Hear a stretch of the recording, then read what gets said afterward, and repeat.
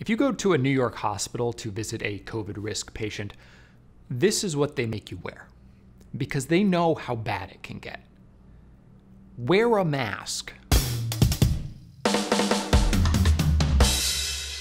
In several of my band reviews, I have mentioned my penchant for going down musical rabbit holes, endlessly replaying one song for days on end. Indeed, it is rare that I will find a song I like and not immediately listen to it 15 or 30 times in a row. But this isn't some broadly applicable media consumption trait. I don't really reread books or rewatch TV shows, and despite my love of movies, I rarely see something more than twice. I never developed cinematic comfort food as a kid, and I wasn't one to let networks or even premium cable channels dictate my movie viewing habits. With the possible exception of Christopher Nolan's Batman Begins, which I ended up watching with a high school friend basically anytime we were together and noticed that it was on HBO. But other than that, I don't think I've broken double digits. The two movies I have sought out most are Mad Max Fury Road and Joseph Kahn's Detention, each of which I've seen somewhere between 7 and 9 times. So I feel strange when I read articles or watch video essays or listen to podcasts where people talk about the movies that they have seen dozens or hundreds of times. Am I the weird one here for looking to new experiences instead of returning to old standbys? I know for a lot of people that quarantine has been a time to do the latter, but I've watched 66 movies since being sent home, and only 13 have been repeats. Thank you to Letterboxd's CSV export function for that one. I honestly can't even imagine what it would be like to have seen something so many times. Or I couldn't until someone made a podcast about it. Hello everyone, anyone, and welcome to the Week I Review. You can call me continually disappointed in the state of this country. And today, I am talking about the worst idea of all time. The Worst Idea of All Time, or twioat, is a podcast hosted by New Zealand comedians Guy Montgomery and Tim Batt, wherein they watch the same movie a whole lot of times and then talk about it. And last Saturday, they hit a milestone when they had the live-streamed 100th episode celebration for The Friend Zone, an offshoot where they just talk and answer emails and the like. The main show hit 100 episodes quite a long time ago, but so what? Congratulations. My love affair with the show got real intense real fast. I found out about it on November 23rd, 2017. I don't know that because it will live in infamy or whatever. I just know that it's the day that the 3rd episode of Till Death Do Us Blart, or Death Blart, was released. Death Blart is a podcast collaboration between the fellas behind The Worst Idea of All Time and the McElroy brothers, whose own list of projects is just ridiculous at this point. Oddly enough, despite me having listened to multiple McElroy shows at the time, I didn't learn about Death Blart from them.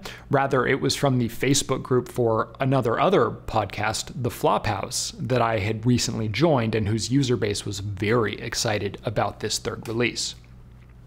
Death Blart is not the worst idea of all time, but it's a pretty bad one. The hosts have committed to watching Paul Blart Mall Cop 2 and recording a podcast about the experience once a year, every year, until they die.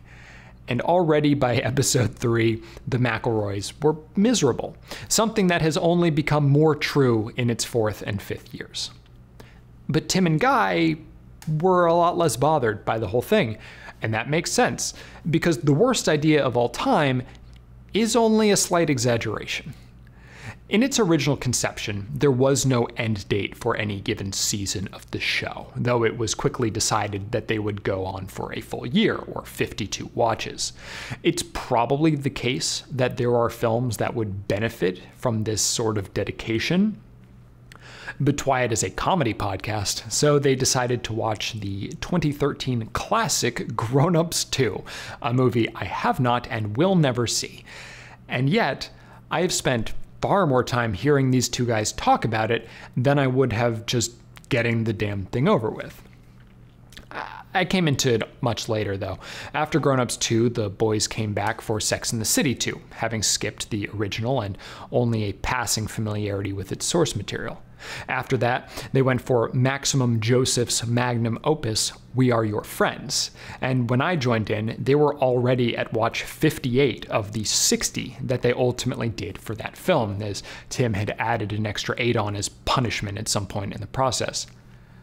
So I had a lot of catching up to do, especially since I learned that they would be doing a live show in Brooklyn just 6 days later at the Bell House. And how could I resist? I ended up being the first person there, grabbing a seat a full 5 minutes before the next person came in, which probably made me seem like a much more OG diehard fan than I actually was. Binging the worst idea of all time is weird, because it's inevitable that two people subjecting themselves to the same bit of media over and over again are going to go a little mad, especially when it's something they may well dislike on the first watch and will certainly hate long before double digits. But listening to episodes in rapid succession really hammers home how draining an experience it is. And of course, this was completely foreseeable misery that they brought upon themselves. In the first season, there was perhaps some kind of novelty to the pain, but after that, they knew what they were in for. And yet they do it again, and the cycle begins anew. In the inaugural episode, Guy says that the point is to watch it every week until it becomes worthwhile. And while that's a joke, it's also kinda true, not for us, the listeners, but for them as the viewers. And I'm in it for their attempts to reach this cinematic nirvana. I don't care about any of these movies. They were specifically chosen because no one has any love for any of them and would never wish this sort of punishment on anyone. So just a matter of fact or even comedic breakdown of these movies that no one cares about any more than one time would be exhausting and frustrating. It is not about the generally bad films they're watching, it's about the men who chose to watch them. Which is really everything since social media came into being, right? Especially when it comes to podcasting or YouTube. Some folks will come to this video because they're actually interested in hearing what someone, in this case I, have to say about the worst idea of all time.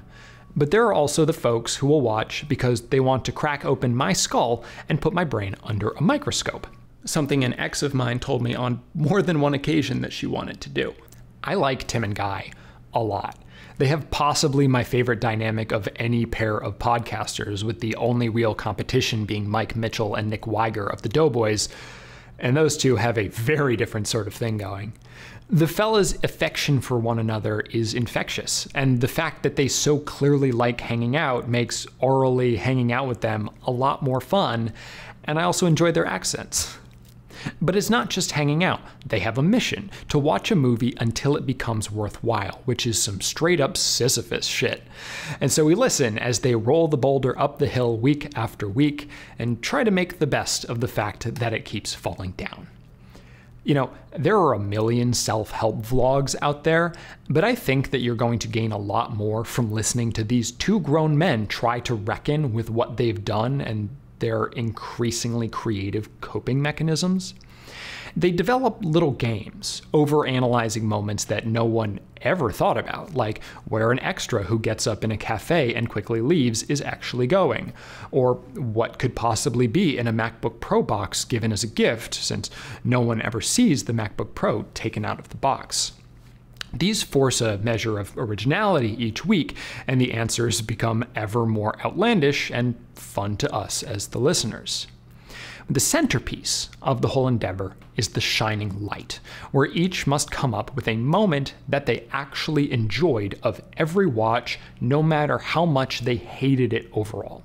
It could be a scene, or a line reading, or an edit, or a piece of jewelry that an extra wears in one shot for a fraction of a second, but they have to come up with something. There has to be some kind of moment to latch onto. Now look, not every single bad situation in life has a shining light, but most of them do. And finding that is always a worthwhile endeavor, and listening to these two find theirs is a key part of what makes the podcast so effective. A few days ago, when I should have been working on this review and trying to get back into some sort of normal schedule, I rewatched Bo Burnham's Make Happy on Netflix. It's interesting for me to remember that I was almost at the taping for that show, and I'm very glad that I wasn't, because the mindset that I was in December 2015 was bad. In the throes of my actual quarter-life crisis, the specific targets of comedy found in some of those songs would have hit me in exactly the wrong way. But after that, it is possibly my favorite special of all time. I really like comedy that takes the form of clever people working through things. It's why Daniel Sloss is the single most discussed subject on this channel, and I think that The Worst Idea of All Time fits into that mold, albeit in a much sillier way. There are no real stakes, but the subject of the podcast is an obstacle to be overcome, and they have to overcome that, and we're there rooting for them on the sidelines.